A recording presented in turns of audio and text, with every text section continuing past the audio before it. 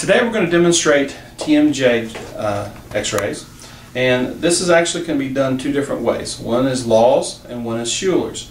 And I'm going to demonstrate each for you so you'll understand. The first view we're going to do, the routine views will be for, we'll go ahead and say Schuler's now, is going to be a Tmj'S view. And then some places do require that you do an open and a closed mouth for the Tmj'S. And then you also will do bilateral open and closed mouth. So they're actually going to be doing 5 x-rays for whichever exam you do. Same thing for Lawes. We'll do an open and closed mouth for the Tmj'S, and then we'll do bilateral, we'll do open and closed mouth also. So first thing I'm going to go ahead and demonstrate for you is going to be the Tmj'S view.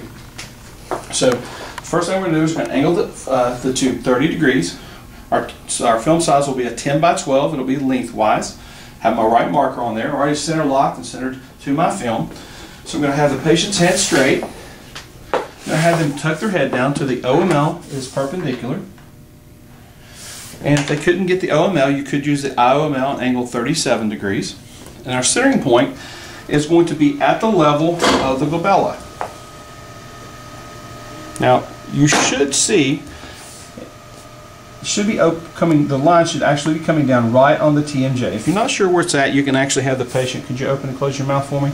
And you can feel it here as she's opening and closing her mouth. So the collimation line should actually come right down on the TMJ. Your collimations will be skin margins side to side, and they can be a little bit tighter because we're only interested in the TMJ. I'll go ahead and bring my marker up on the table here, my right marker.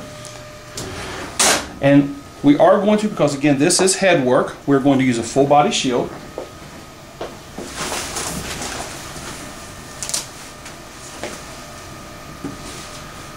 Okay. So this will be our Tmj'S view. And again, you couldn't do the closed mouth and then centering exactly the same, have the patient open your mouth for me, and then we would duplicate the same exam with the mouth open. The one thing that you need to do is you need to have some kind of indication by a marker that says open and close or something like that, or you can actually use your markers. You could have the marker higher for the closed mouth, and then when they do the open mouth, move the marker down, and that would indicate that it was open. That way we have some kind of indication to the radiologist which view it is. So the next thing we're going to do is the laterals. So I'm going to get this off here. If you would roll into your stomach for me. Let's go down towards your feet just a little bit. Okay. Put the shield back on. Okay. I'm going to take the tube angle off the 30 degrees. Now, first one I'm going to do is I'm going to demonstrate is Schuler's. Now, we're going to angle on it, but it's not going to be quite the 35. It's going to be, well, it's actually 25 to 30 degrees. So it's a little bit, it's close, but it's not quite the 30, or if you use 37 that you could have used for the Tmj'S view. So I'm going to recenter to my film, which I am, and center locked. And the head position for this, for the Schuler's view, is the head is in a true lateral position. So we're going to demonstrate having the head rotated up. We're going to do go through our steps again. The IPL is perpendicular. The MSP parallel. The IOML should be perpendicular to the front edge of the film. So now we have the head in the true lateral position. Now our centering for this, for the Schuler's, is a 1/2 inch anterior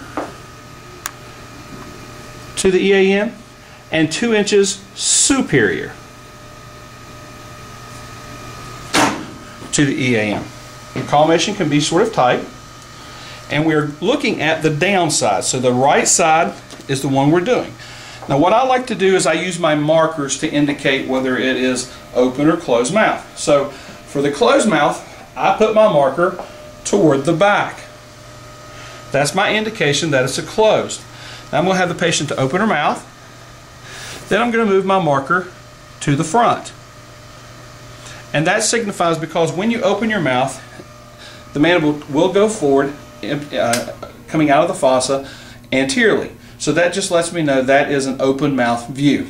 So that's an indication to the doctor, and you need to annotate this on the film. So this is our Schuler's view for Tmj'S. Next, I'm going to demonstrate Lawes. Now the Laws view, we actually angle only 15 degrees. Need to recenter. Making sure I'm still center locked.